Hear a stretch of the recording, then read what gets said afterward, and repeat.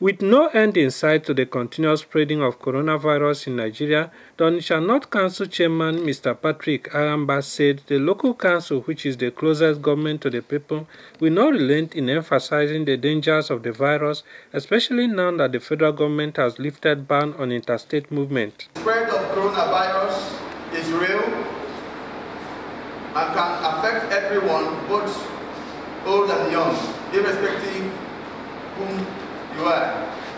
Therefore, it is important that we all take personal responsibility for preventing the spread of COVID-19. Please adhere strictly to the personal safety measures to prevent the spread of COVID-19. Wear your face mask correctly, stay at home as much as possible, wash your hands regularly with soap and running water for at least 20 seconds. Maintain physical distance and avoid crowds. Finally, I appeal to the good people of Onitsha North local government area that COVID-19 is real and dangerous. Let us all support our governor by spreading the message and adhering to the safety measures.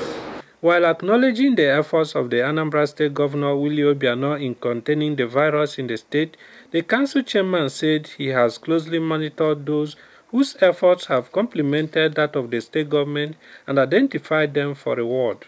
I also commend Obi of Onitsha, Nnaemeka Achebe, for his proactive approach in the fight against COVID-19 and his support to the good people of Onitsha North government area through Onitsha Community COVID-19 response team, in line with His Excellency's policy on COVID-19. The area commander of Nigerian Police, Onitsha Zonal Command, has been very committed to these fights, especially in checking the excesses and abuse of the COVID-19 protocol at the River Niger Bridge state border. Protect yourself and protect others. This is protection. Wash your hands regularly, sanitize your hands, and keep distance because this thing flows from one person to the other. I feel so humbled to be recognized for the little effort one is making to ensure that Onitsha North is secure. And if Onitsha North is secure, it means Onitsha as a city is equally secure.